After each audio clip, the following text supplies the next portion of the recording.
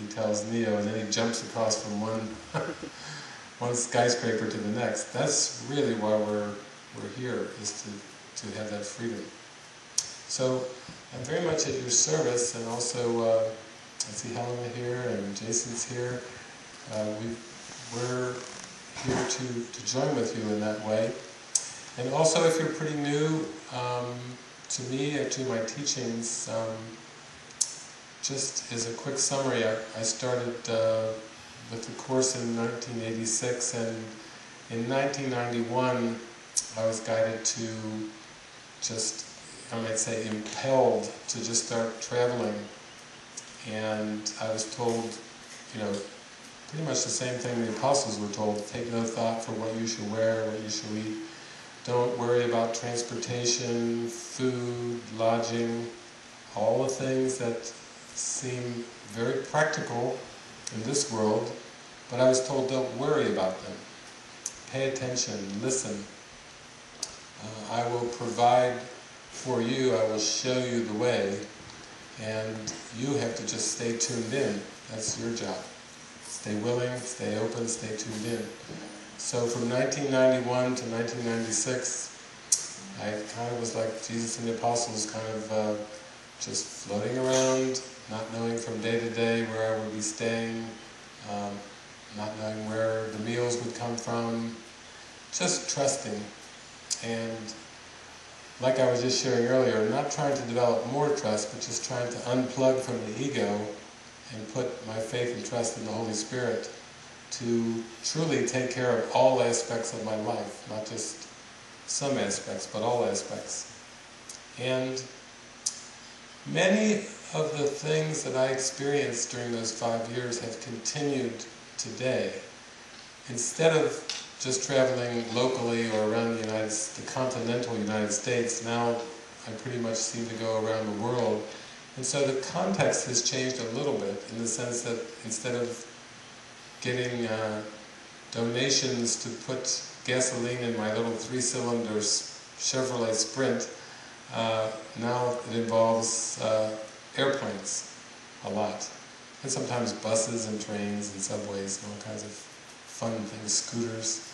But actually, and people can say, well, airplanes, that's a little bit bigger, and yes, with frequent flyer miles or donations that come in from gatherings, that's been very helpful for me to just kind of continue on uninterrupted to do what I was doing back in 1991, which was just floating around and meeting people and sharing ideas, sharing a lot of joy.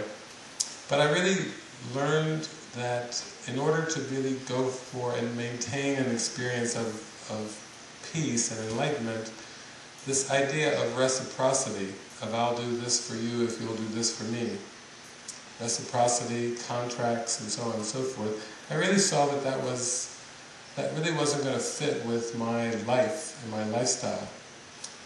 That I really had to be trusting in the Holy Spirit for absolutely everything, because as soon as I would make an agreement, a bargain, something set up in terms of a contractual agreement or whatever, I would see that immediately there were expectations and parameters that were part of that agreement.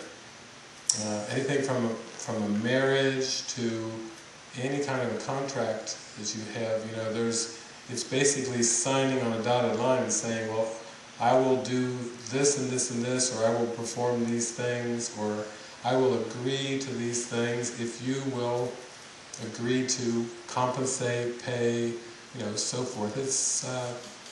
It has a lot of expectations with it, and I found that peace of mind and expectations don't really go together. As soon as you expect something from somebody, it's like the ego is just like sitting back there going, aha, I can use this one, I'll play this to the hilt.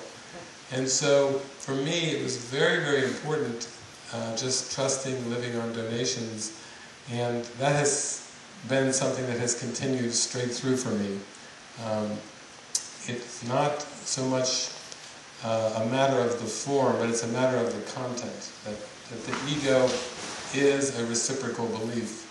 It's a belief that something's lacking and that you need something to be fulfilled in form for there to be peace and happiness. And I find that the whole teachings that I've experienced with the Course in Miracles is that nothing has to be fulfilled in form, and that more than that, that the world of form is not really outside. That is entirely a mental phenomenon. Like Jesus says in the Course, that all illness is mental illness. He's just saying the same thing, that all struggles, all conflicts, all sense of dis-ease in any way, shape, or form is a mental phenomenon. It really has nothing to do with the physical world. It's saying the same thing that quantum physics is teaching, is that there really is no external world to the observer. It's in the unified field, everything is just completely connected. And there is no perceiver and perceived. So, in practical terms, that has been very important. Because over the years, I have had people that say, well, I know I told you this, or I told you that, but I've changed my mind. I've decided not to honor the agreement. And basically when I've gone to Jesus or the Holy Spirit with it, they say, so be it. You're not going to get any sympathy or support from the Holy Spirit. But I've been mistreated. I told you in the Course, beware of the temptation to perceive yourself unfairly treated. You know, you have the slightest inkling that something's not right, that something's gone amiss, and then it's almost like a little recording in my mind of this teaching from the Course. I am responsible for what I see. I choose the feelings I experience. And I decide upon the goal I would achieve. And everything that seems to happen to me, I ask for and receive as I have asked.